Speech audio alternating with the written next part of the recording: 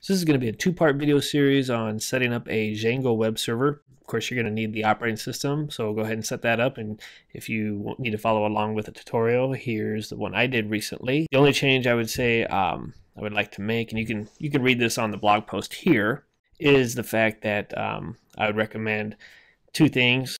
One being to select the standard system utilities option during the install process.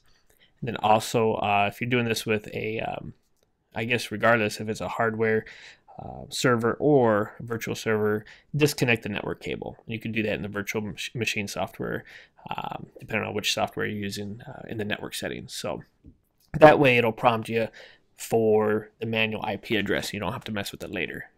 So to give you a brief overview of what we're going to be doing, we're going to be setting up and configuring a bare bones Debian server. We're going to install some basic utilities on that server. We're going to configure sudo. We're going to remotely manage the server using SSH so we don't have to physically sit at the box. We're going to install a database. For this video series, we're going to do just MySQL, but the blog post will have instructions on PostgreSQL. We're going to configure the database and then install pip and install and configure virtual environment. So after you got the OS installed, and you can see here I got Debian installed, we're sitting at the login prompt. This is the first time we're going to be logging into this server since I installed it really quick here. And basically what I like to do is install some basic utilities. So let's get logged in first. Let's see, Davis. So the utilities I want to install, or I typically like to install, are OpenSSH Server, Screen, Tree, Vim, and sudo. Things like Vim does come on it already by default, but it's a really stripped down basic version. So we'll go ahead and update that with the latest version of Vim. Let's go ahead and switch to our root user, su root. So first thing we're going to do, let's go ahead and resync the package index files and upgrade any of them if necessary. We're going to do apt get update and apt get upgrade. Let this run for a second here. All right, so now let's go ahead and install our little basic utilities. Apt get install open SSH server, screen, curl, tree, vim, and sudo. Enter. Yes, we want to install that. So now we need to configure Vim. What we can do is go ahead and copy an example.vimrc file to our actual profile. So we're going to do copy /user share vim, and we get 7. This one's going to be 7.3 /vim rc _example .vim, and then we're going to copy that to our home directory here .vimrc. Now we want to go ahead and configure sudo or sudoers.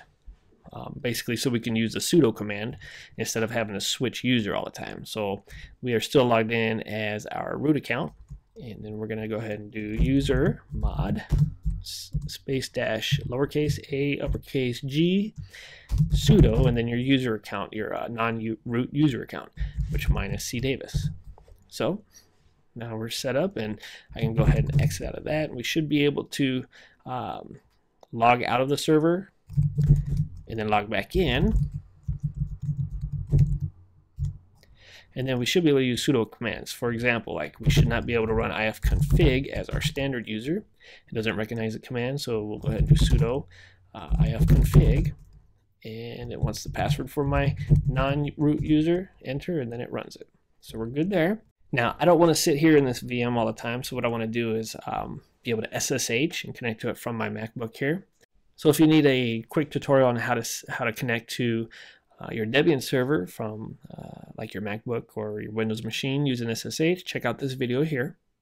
All right, so I'm on my MacBook now, and I want to connect to that Debian server over SSH, so I don't have to sit there on that machine anymore. So what I'm going to do is type SSH space and the IP address 10.2.0.171. Yep. Okay with the key, and put my password in for my C Davis account. So now I'm connected to my Debian server. I want a way to, in case I'm disconnected from this SSH session, I want whatever I was working on that session, I want it to still be there. So that's why I use a tool called Screen, S-C-R-E-E-N, and there's a lot of things you can do with this. that's definitely a topic for a different video series here. But now that we got screen running, I'm going to go ahead and install the database. Now for this one, we are going to be installing MySQL, so I'm going to do sudo apt-get install MySQL-server. Enter my password here. Yes, I do. It's going to ask us to configure some of the settings here. So a new password for the root MySQL account. Go ahead and put whatever password you're going to want there.